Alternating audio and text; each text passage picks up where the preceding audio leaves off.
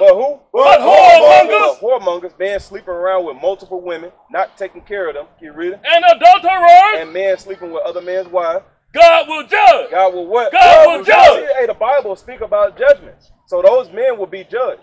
So hey, the rappers who rapping all these things about sleeping with somebody else's wife and sleeping with another man's woman, right? Hey, they gonna be judged for that thing, man. Right? So we can't go according to what this world is trying to teach us, man. What makes how does a man make a woman his wife? If we're talking like that, okay, what does a man have to do for a woman to become one with him, to make her his wife? Give me Exodus 22 and 16. Right, bring it up. The book of Exodus, chapter 22, verse 16. And if a man entice a maid that is not betrothed, and lie with her, and do what? And lie with her, he shall surely endow her to be his wife. So hey, these rappers who rap about one night stands and sleeping with a woman and hit it and quit it, that's not of God. The Lord said if you lie down with that woman, that is your wife. If you entice a maid, meaning you spit game to her, you telling her all these good things, sweet things in the ear, and she decided to lay down with you, that is your wife.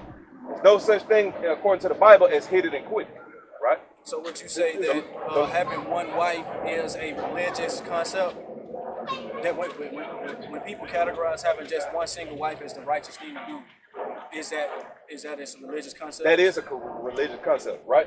First of all, that comes from the Greeks, right? Having one wife and different things of that nature, right? That comes from the Greeks and the Romans, right? Homosexual men. See that? So why did God tell us he who finds a wife? Why didn't it say women, wives, multiple? Right. Now, let me show you something according to the scripture. Now, he that find a wife, he find a good thing, right?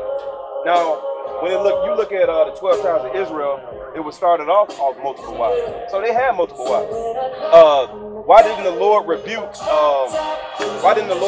Moses for having multiple wives? See that? Why did the Lord rebuke Moses for having multiple wives? Correct. Okay. See that? Moses, he had multiple wives, right? You know, he made with that.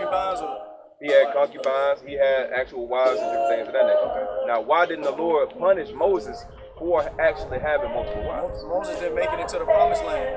That's true. But why didn't he? You look at the ways of this world, right? And you look at our people. How many so-called baby mamas do our people have on the average? 2, 3, 4, right? A lot. They have a lot of baby mamas, but they ain't taking care of none of them. This nation, they teach you that, hey, you can't have multiple wives. You can have multiple baby mamas, though. Why they ain't saying nothing about that? Because they are. If we go by the scripture, they are. If they've lain down with these women, they are their wives, and they have multiple, 4 or 5 of them.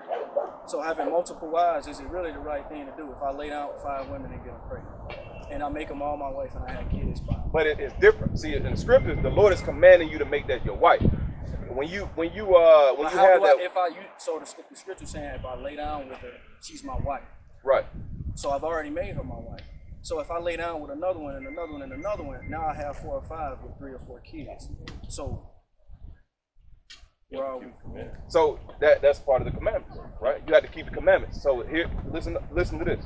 So when you have certain wives, and we're not promoting this to you. We're not promoting the brother just go get more wives and stuff like that. We're not promoting that. I gotta make it clear. I gotta make it clear. But that is in the scripture.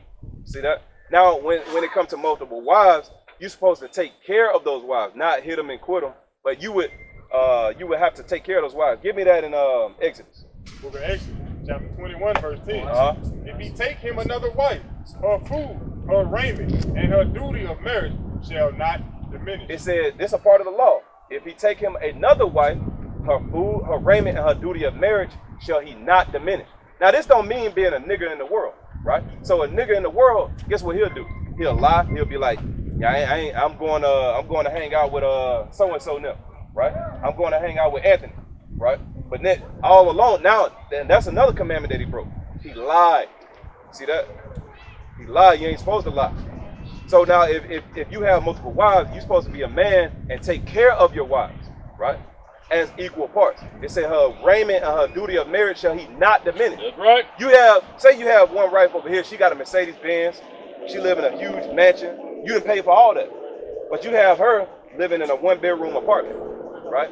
No, the Lord said her raiment and her duty of marriage should you not diminish, right? So she's supposed to have equal parts as the other wife. So that's another thing when it comes to multiple wives. You actually have to be financially stable, mentally stable to be able to handle those wives. Because guess what? Like they say, more money, more problems. Guess what? More wives, more problems. So we're not promoting men to just go out and get multiple wives, but it is lawful according to the scripture. Now, is it lawful for a woman to have multiple husbands? No, it's not, because that would make a woman a whore, right? Now, if a man is sleeping from woman to woman, hitting and quitting, that would make him a whoremonger. But that's why it said in Hebrews, the whoremongers and adulterers, God would judge them, right? So the Lord ultimately going to judge whoremongers, right? Men who just sleep from woman to woman to woman. That's wicked as hell, and that should not be done, right? We shouldn't be out here making baby mamas out of our women and just leaving them off with nothing. You know, 1 Samuel chapter 27, verse 3. Book of 1 Samuel chapter 27 and verse 3. Hey, sister, who are we? That's right. That's right. And what we got to do? That's right. That's right. That's right. That's right. That's right. Read what you got, King. 1 Samuel chapter 27 and verse 3. And David dwelt with Ashken in Gath. Right, y'all familiar with King David, right? He and his men, every man with his household, even David with his 2 wives. With his what? With his 2 wives. So he had 2 wives at that point, right? Now the Lord didn't he never rebuked David for having 2 wives, right? That wasn't the issue. The issue was King David when he committed when he had that man murdered to have somebody else's wife. That was sin. Him numbering the children of Israel, that was sin. But the Lord never rebuked him for having concubines and other wives. So adultery is, you saying adultery is when you sleep with another man's wife. Correct. So correct. You sleep with another woman that someone else has slept with. Right. Okay. Okay. Right. You understand that, brother? I understand that. I understand that. Now and I'm gonna bring this other scripture out to show about the multiple wives as well. Now, does that mean you have to just go have multiple wives? Yeah, although the Lord said be fruitful and multiply, that don't mean you have to have multiple wives. Abraham had 1 wife, right? Give me some more people. Isaac had 1 wife. See, that's a beautiful thing, you know. Adam had 1 wife, you know. So that's a beautiful thing. But these things is deeper than even what the conversation that we're having now. So if that's what you're seeking, you need to seek counsel for that thing, right? But ultimately, it's not just we're gonna have multiple wives and stuff like that. No, you have to take care of those wives. You have to take care of all those kids that you have, right? You have to be an actual man to that family, and not a Negro to that family, right? Read what you got, King. The book of 1 Corinthians. The book of 1 Corinthians, chapter 10 and verse 23. All things are lawful for me. So all things are lawful for us. That don't mean we can do everything under the sun, but the things that are lawful, the things that we can do, all things are lawful. All things are lawful for me, but all things are not expedient. But all things are not expedient. See that?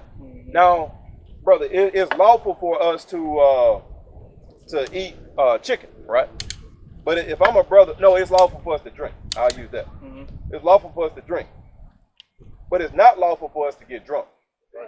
So if I'm a brother that likes to drink, and I like to drink all the way till I get sloppy drunk to where I can't remember anything, drinking, period, might not be expedient for me. Although it is lawful, I know that I have a temptation to get drunk. See that? So therefore, I would not drink, period. Not that it's unlawful, but it's not expedient for me. Now, multiple wives is lawful, but it is not expedient for all men, right? It is not expedient for all men, right? Right? Bring out what you got. This is the book of Second. Bring it up. Yes, sir. This is the book of 2 Samuel, chapter 12, verse 8. And I gave thee thy master's house and thy master's wives into thy bosom. Right. And gave thee the house of Israel and of Judah. And if that had been too little, I would moreover have given thee unto thee such and such things. That's right. Right. So even in the nation, when you look at the northern kingdom and southern kingdom, the Lord counts them as wives. Right. That's why the Lord said the kingdom of heaven shall be likened unto 10 virgins chasing the bridegroom. Give me Isaiah chapter 4 and verse 1. Right. I'm gonna show you something else, because in the last days, when you see all hell break loose and different things of that nation, we get into the kingdom, we get into the wilderness. There's going to be a lot of men that are dead, right, that are gone. But it'll be a lot of women around according to the scripture, right? Is it Isaiah chapter 4 and verse 1? The book of Isaiah chapter 4 verse 1. And in that day 7 women shall take hold of one man. See that? It said in that day 7 women shall take hold of one man. Keep reading. Saying, we will eat our own bread. We will what? We will eat our own bread. And wear our own apparel. Right. Only let us be called by thy name. Only let us be called by thy name. 7 women shall take hold of one man. Let us be called by your name. Let us put your name upon us. Because what happens when you get married? Whose name gets put upon who? Yeah, the man's name gets put upon. Correct. The man's name gets put upon the woman, right? But ultimately, that's how it would be, right? So ultimately, it's actually natural in our heritage to have multiple wives. But when you look at these other nations, all the other nations of the earth, they have, like in Africa, you can have multiple wives, and all these other different nations, in the Arabs, they have multiple wives, right? That's an Eastern philosophy, right? Which actually comes from us. But the Westernized philosophy comes from these men right here, right?